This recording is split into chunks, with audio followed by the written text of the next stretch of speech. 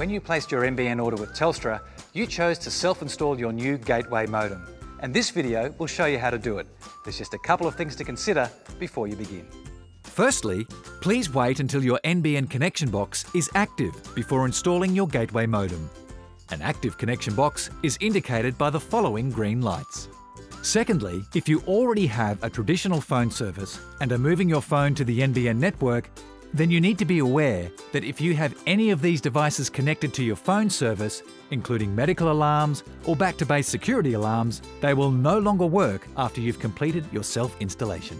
Also be aware your telephone wall sockets will not work on the NBN network.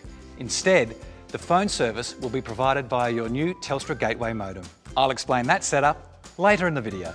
If you have any concerns around your phone service and the NBN, please contact Telstra on 1800 834 273 to discuss other installation options. Now let's take a closer look at your Telstra Connection Kit and get started. You will have received one of these connection kits. Both include the gateway modem, the gateway base, a quick start guide, a power adapter, a Wi-Fi security fridge magnet, and all the cables needed for connection. Before you start, choose a location for your gateway near your NBN connection box. Ensure the box is indicating an active connection by checking the lights. Now, let's follow your quick start guide. Step 1. Connect the gateway. Remove the base of the gateway. Pick up the cable with the red and yellow plugs on the ends. Insert the red end into the red WAN port on the gateway. Insert the opposite yellow end into the Uni-D port on the NBN connection box. Step 2. Power the gateway. Insert the power cable into the gateway and plug the adapter into the wall. Make sure the power point is switched on. The power light should be on and solid green.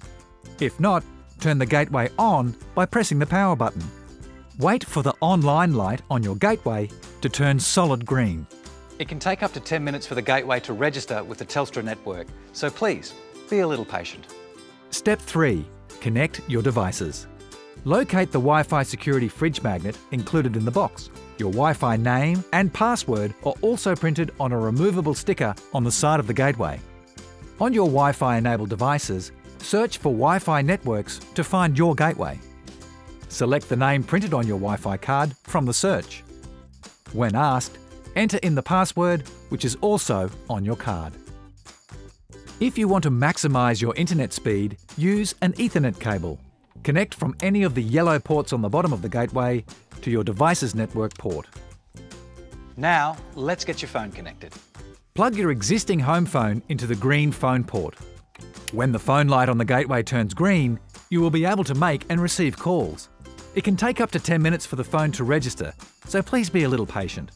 Test that your phone works by listening for a dial tone. Remember, your gateway must be on to make and receive calls.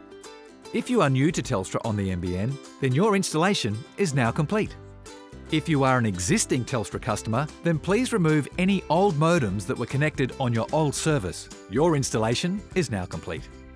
If you're an existing Telstra cable customer, the NBN installer may also have fitted a splitter during your NBN appointment. You no longer need the splitter either. Ensure you unplug them and connect the NBN connection box directly to the wall socket with your new gateway modem still connected to the NBN connection box. Installation is now complete, and this is what your Telstra NBN gateway setup should look like. For information on recycling your old equipment, visit the website on your screen. For more information, visit telstra.com/welcome, where you can find additional help and support, or call us on 1800 834 273 for questions and technical support.